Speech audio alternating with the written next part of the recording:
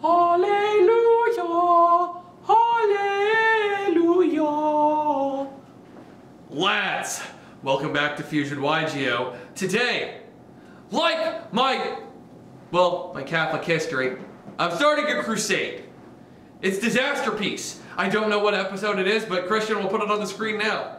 And welcome back to Fusion YGO. So, here's what we're doing.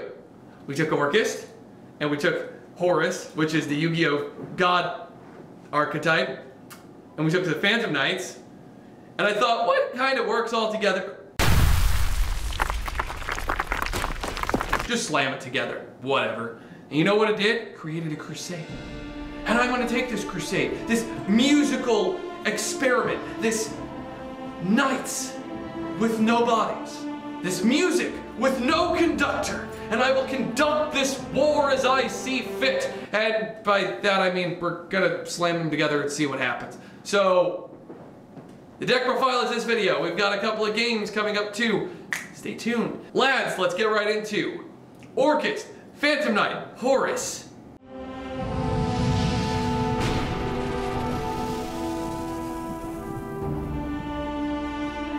This is the first draft, and I want to show it to you guys because I want you to see the thought process and kind of get an understanding of how the deck works, and understand that we're going to be changing it, but it's crazy fun.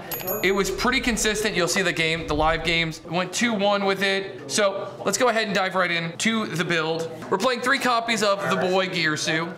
You have to play Girsu at 3, as he's one of your best normal summons. One of the things I was thinking about doing in this deck was actually cutting this to 2. Because there's so many ways to get to it. So this is a card you could cut to 2. If you want to cut this down to exactly 40, you can absolutely do that by cutting one of these. And that would take it from 45 to 44. I will go over the cards that I did discover could be cut. So Girsu is the first check mark. We've got 2 copies of Orcust Nightmare. Because Harp's at 1, Nightmare needs to be at 2. This card is really easy to get out of your hand, and opening it isn't a super detrimental thing. If you watch the live duels, you'll actually see me normal summon this once, which is hilarious. 1 Orcust Harpor. Look, he's back to 1. The boy has returned to us. We have entered the Seraphim of the Orcust Crusade, and Harp is leading the way with its beautiful melody. We are also playing 1 Symbol Skeleton because you've got to have the harmonies. And we have the Conductor's Wand to round out the Orcust monsters. We are also playing Orchestrated Babel and Orcust Crescendo.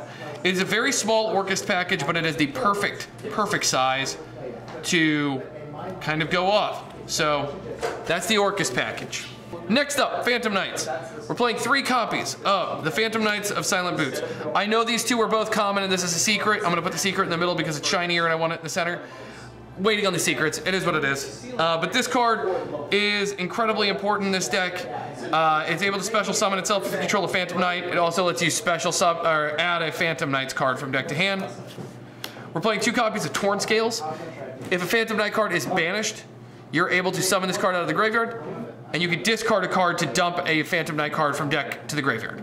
Playing 1 copy of Ragged Gloves and 1 copy of Ancient Cloaks. Ancient Cloaks is a booster, but its big thing is you can banish it to add a Phantom Knight, the Phantom Knight, and then Ragged Gloves, you banish it, and you can dump a Phantom Knights card. 2 Fogblade and 1 Wing.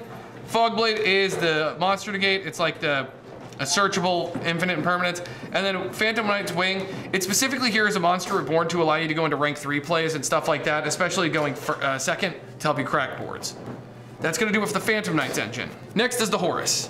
3 Imseti, Dub, 1 Duemtef, 1 Happy, 3 King Sark, and that's it. It's the Horus package. It's what it always is. 2 of the Bysteel Lube. I only have 2, but if you have 3, you should play 3. 1 Magna Hut, 1 Druis Worm, 1 Saronir, and 1 Ball Drake. It's the perfect ratio. You don't need a lot of them. You get through them pretty quickly. The only thing I would add is a 3rd Bysteel Lubellion, which is just for consistency's sake. But we are also playing 1 copy of Branded Regained and 1 copy of Branded Beast to round it out. Beast would be the 3rd copy of Lubellion if you've got it. I just didn't have it. I don't know where mine is. It is what it is, but that's the Bysteels. As you can tell, this deck has a lot of engines crammed together. Disasterpiece, what am I gonna say? 3 copies of Danger, Nessie. You're playing the Danger package of 3 Nessie, 1 Such, and 1 Jackalope. The Jackalope and the Such, the Snake, and the weird deer rabbit are here because they're level 3s, which is incredibly important. They're all dark, which is incredibly important. And Nessie will search these, which is really good. Finally, we're playing the 3 Forbidden Droplet and 1 Foolish Burial. This just helps break boards. It's incredibly important to be able to break a board, and these help you do it. And Foolish Burial is just really good. All right, extra deck time. We are playing 2 copies of Galatea, and 1 copy of Longirsu, and 3 copies and 2 copies of Dingirsu.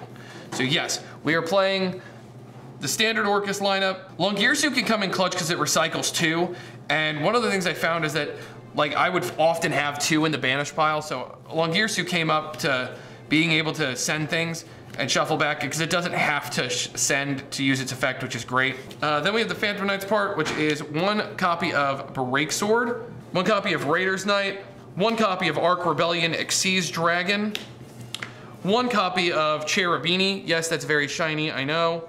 I apologize. And 1 copy of Rusty Bardiche. It's 5 cards, and they all come in clutch as they'll all be used. Like this is for going second. This is made pretty consistently. 1 copy of Xyz Armor Torpedo. This lets you draw cards, and it's pretty big, which can matter in simplified game states. So you can make this using your level 3s to be able to get another draw, which is really helpful. 1 copy of number 38 and 1 copy of the Zombie Vampire. These are pretty standard to make if you see any Horus package. These 2 you're pretty much always gonna make when you can. And then finally is IP and Access Code Talker. The extra deck was really solid. Like, the only thing I might change is Xyz Armor Torpedo. I made it a couple of times and it did come in clutch, but it also clogged me up. I think the card I would cut this for would be a Nightmare Unicorn as another IP target, which I think is incredibly important and kind of is lacking. Finally is the side deck. This is what I played tonight, but you can adjust it for your locals. We played 3 copies of the Space Rock of Destiny, Dwayne the Space Rock Johnson. We played 1 Feather Duster and 2 Lightning Storm, just as board breakers. Played 2 Talents and 1 Called By. This is just for like going first and when you want to be able to play through more interruptions because you're going to see a lot more of them and going into game 2 and 3. 3 copies of Imperm and 3 copies of Evenly. I wanted as many board breakers in the side as I possibly could because I thought that they were a little bit more effective. That is going to do it for the Orcust Crusade.